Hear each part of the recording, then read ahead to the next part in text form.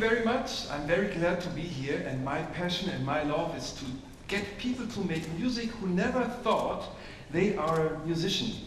And therefore I have developed many programs and huge sound sculptures, and these I couldn't bring here, so I just want to show you a little glimpse with a short movie about the things I couldn't bring here, and then I'm going to get you to make some music.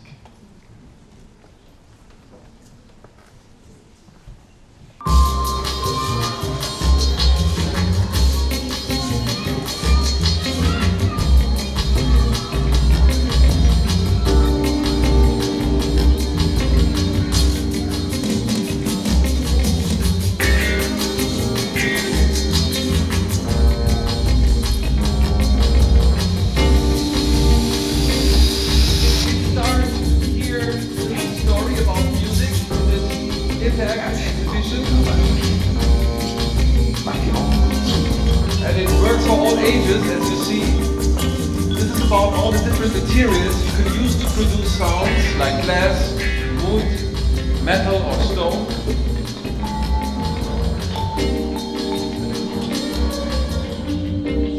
Or you can drum together without disturbing everyone, using headphones. An arcade rhythm computer.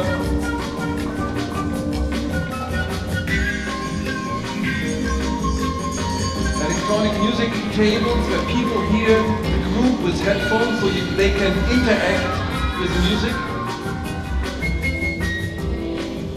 Or a huge monster flute using big movements, strings. Singing, a model of the ear, or a model of the voice to try out.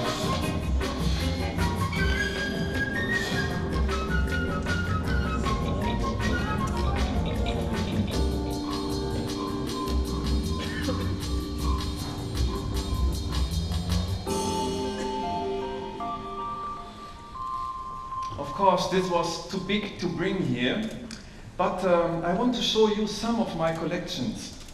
And you already used your hands to give some applauses. And in Japan, big groups of people coming together where nobody knows each other, they use a nice clapping formula to greet each other. It goes like this. Hey, they shout. They do this 2 times. Let's try together. Hey! Hey! Great. And of course you can learn from your hands how music works. For example, if you want to do a very slow beat, try. You can feel that it's quite difficult to maintain the time. But if you travel to Morocco, you find a way of clapping like this. And so the movement makes it much easier for your brain to feel the time. And you can see musicians all over the world even playing the piano, doing big movements to play a slow beat.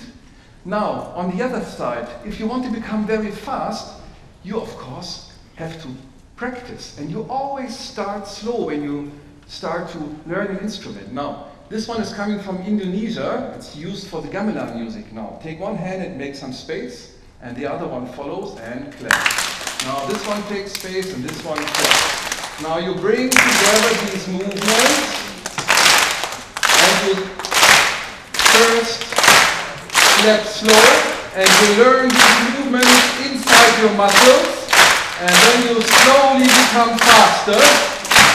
And you can learn from this that making music is like learning how to ride a bicycle. You start slowly, and you have to learn it inside your muscles. And at the end, you can be very fast. And the interesting thing is, you will never forget, because playing an instrument is like learning how to ride a bicycle. If you did it, you will never forget. Even after 10 years, you can still ride the bicycle, because it's inside the remembrance of your muscles. This is very important. That's why a long time of practicing is so important. You can learn from your hands about sound colors too. You can make very bright sound colors, like this. Try. This is from Turkey, and the kids in Turkey make a very low beat, like this too. The same clapping I saw in Mexico from a mobile baker on a bicycle, a tricycle, using this clapping, which is very strong to announce his fresh-made bread. And the same clapping again I saw in December when I was invited to Kuwait. It's called Sherbuka, and this is used again by big groups to do a greeting together. Now we can try. This side, please, makes a slow clap like this. So you think of 1, 2, 1, 2, so on. And now we make 3 against this. 1, 2, 3, 1, 2, 3, 1, 2, 3, 1, 2, 3, 1, 2, 3, 1, 2, 3, 1, 2, 3, 1, 2, 3. Great! Even in your neighbor country in Spain, people used to make lots of different clapping sounds, lots of clapping sound colors.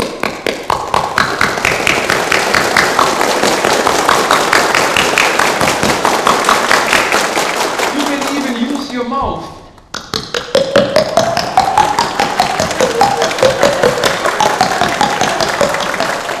Clap your cheek,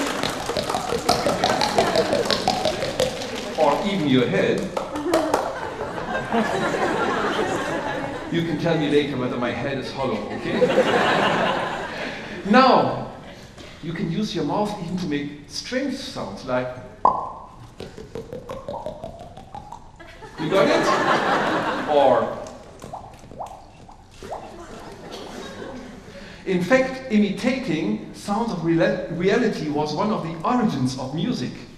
But to find crazy new sounds is the other big energy behind making music and developing all these different kinds of musical instruments. Now look at this one.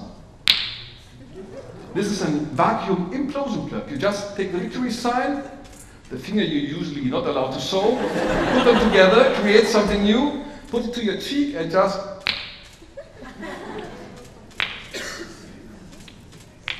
Okay, it took me 4 weeks to learn it, so don't be... Now, so much about your hands, but we already were playing our mouth. And in fact, all presenters here use their language and their speech and their vocal cords. And I want to show you the most fascinating instrument which was ever made by evolution. This is our voice. And the voice consists out of 3 different machines, of course. First, what do you need? Air, right? Wait a minute, these air balloons are this so. Sorry, don't use them. Now,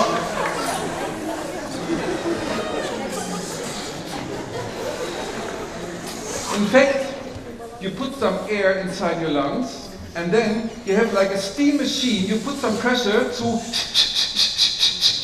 try it. And then the air pressure goes through your air tube to your vocal cords, and they are like lips. So if you put some pressure against your lips, they will start to flutter. But this is only a very low frequency, it's more rhythm. But if you put more pressure to your lips, you will get the real tone. Now the same happens with this balloon. So this is pitch you create. So we can do some different pitches. Sing with me.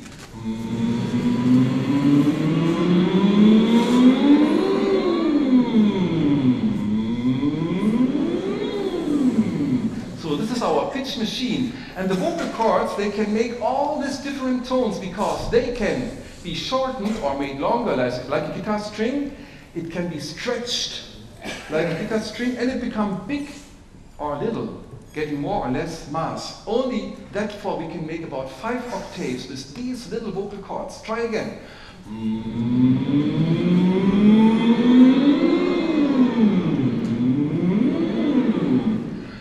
Now, the third machine, we are using, again, it's our mouth, to do different kind of sound colors. And even with this balloon,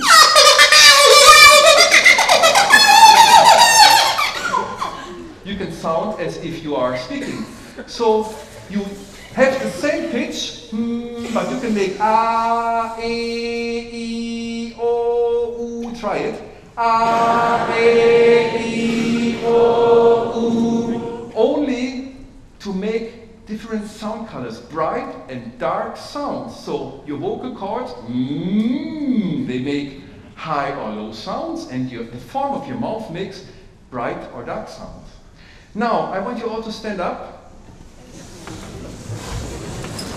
And I want to get you to sing shortly, but first we will warm up with a very little African dance. Can we get the music shortly?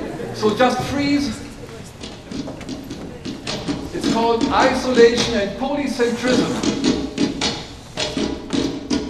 So just first we isolate our eyes. And this will get you over your after lunch fatigue. Then you make little dance only with your face. Make lots of grimaces. Music is made to express feelings, and so we have about 20 muscles in our face only to express feelings, and the kids use them a lot. Adults get a bit stiff. Okay, now warm up your head, but don't break your neck. Now your shoulders. Of course, your hands and your hips and your left foot and your right foot. Get a little gymnastics. Okay, now we freeze again. That was isolation. Now we are going to do polycentrism. So your head stays frozen, your feet stay frozen, but the rest of your body can move to the music. It's like your head is the North Pole, your feet are the South Pole, the hip is the equator.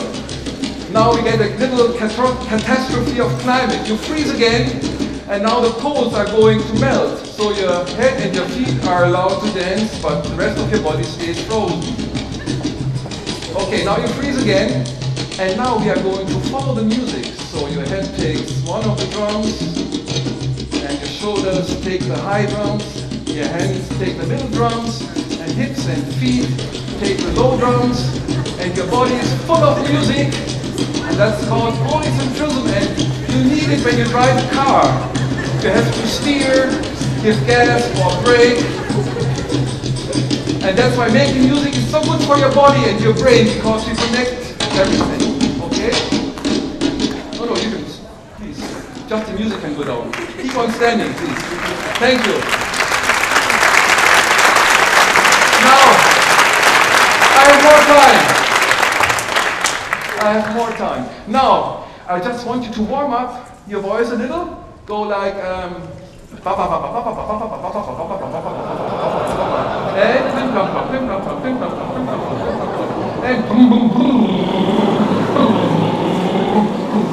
warm up your tongue. Okay. Now, that's what the choir always does for half an hour, but I only have 18 minutes to warm up. Now, I want you to become a big cry choir. Now, if I open and each big group needs a conductor, okay? Every group of musicians over 5 people needs a conductor. Now, if I open my hands, you are going to shout out loud, okay? First, you start slow, a little bit, and then...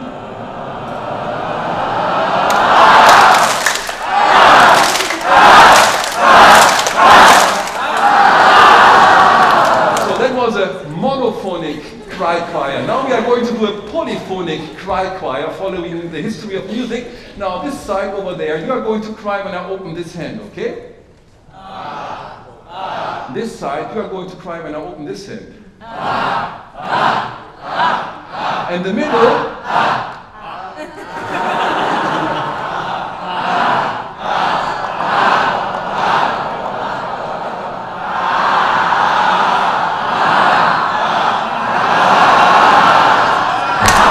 okay, great, big applause for you.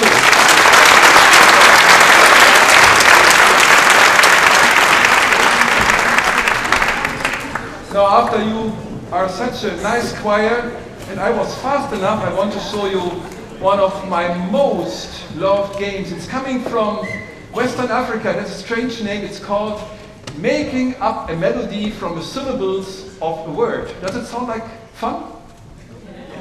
You know what? Sometimes scientists hide wonderful games behind strange words, probably because they get so much tax money. Okay, I make a song from my name. Now you have to learn the German pronunciation. It's called Mickael. Can you say one time? Mickael. And I'm going to use my name to make up a song. And you know what? 80% of world's music are just learned by following another person and not by reading scores. So you don't have to be able to read scores to make music. This is very important because many people think if I can't read scores, I can't do music. This is absolutely wrong. Okay.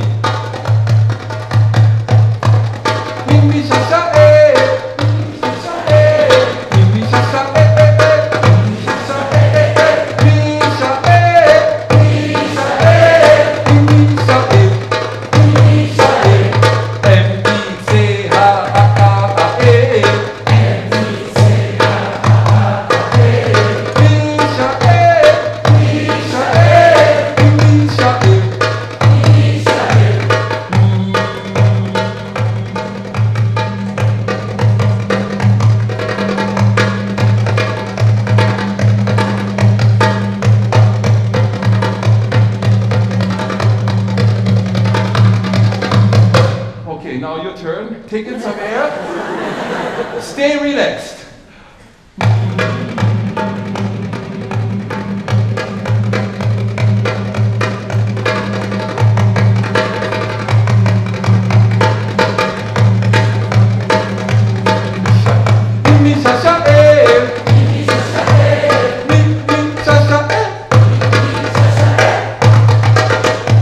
Okay, so that was, thank you. I sing this song like this about 1,000 times. Now it's a real composition, but now I want to take one of your names to improvise. Shortly, because my time is running. Who wants to give me his or her name? Sarah. Sarah? Sarah. Sarah? Yeah. Sarah. Rara Sarah. Sarah, Rara Sarah, Rara Sarah, Rara Sarah.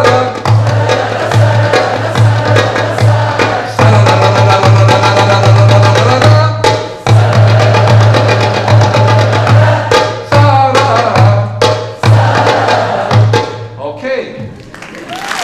Now,